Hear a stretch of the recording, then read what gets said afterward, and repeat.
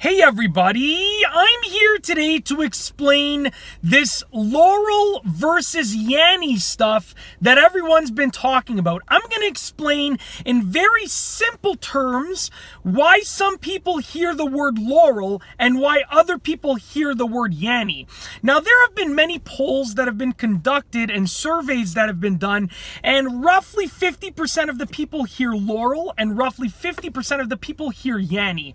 Now, these numbers are a little bit higher and lower depending on the specific survey or poll, but it's about half and half. And here is the reason explained in simple terms why some people hear Laurel and other people hear Yanny, okay? So very simply, it all depends on the frequencies that you hear. So when you hear something, when the actual audio of something in the real world gets sent to your brain is going to interpret different frequencies. These can be higher frequencies, lower frequencies, or somewhere in the middle, okay?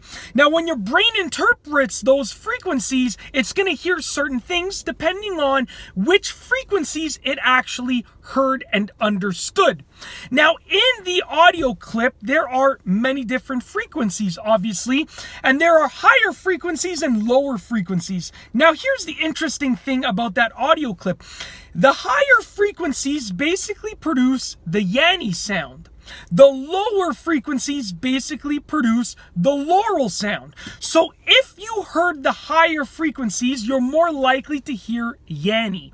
If you heard the lower frequencies, you're more likely to hear Laurel. But it goes a little bit deeper. There are basically three factors that will determine what you hear. And once you've heard one of the words, it's very difficult to hear the other word. Okay, it's very difficult, and I'll explain why. Here are the three factors. The first factor is priming, okay? When you are primed to hear a certain word, then your brain is more likely to hear that word. So if you're primed to hear Laurel or primed to hear Yanny, then you're going to hear those specific words. If you heard that audio clip and you hadn't heard any of those options, you might have heard something completely different, okay? So if you've been primed to hear a certain word or a certain pair of words, then your brain is going to make a decision that it wants to hear that specific word or those specific words, okay? The second factor is the audio device that you are listening to the audio clip on. So if you're listening to it on headphones, then the headphones are more likely to produce sort of higher frequency sound if they're smaller, like earbud headphones. So you're more likely to hear Yanny. If you're listening to it on a big, deep speaker like a subwoofer or something like that, you're actually more likely to hear Laurel because you're more likely to hear those lower frequencies on a big speaker like a subwoofer.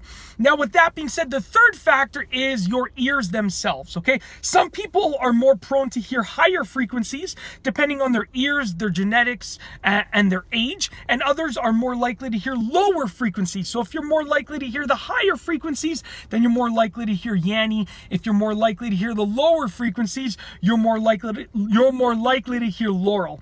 Now, what did I hear? Just to end this video off, I specifically heard Yanny, and no matter how many times I tried to change the pitch and listen to it differently, and I just absolutely tried to hear the word Laurel, I couldn't get my brain to change. So every time I hear that audio clip, I hear Yanny. Now, here's the interesting thing about it. The original audio clip was actually saying Laurel. A person was actually saying the word Laurel. That was how that audio clip was originally produced.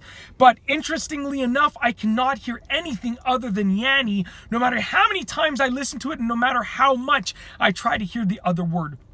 But that's basically it. In this video, I just wanted to go over this little Yanny versus Laurel debate and just explain it in simple terms, in a simple way that's easy to understand why some people hear the word Yanny and why others hear the word Laurel. If you like this video, be sure to give it a thumbs up. Let me know what you think down below as a comment. Have you heard the audio clip? Which one do you hear?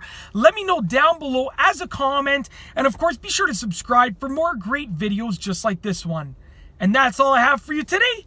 Thanks for watching.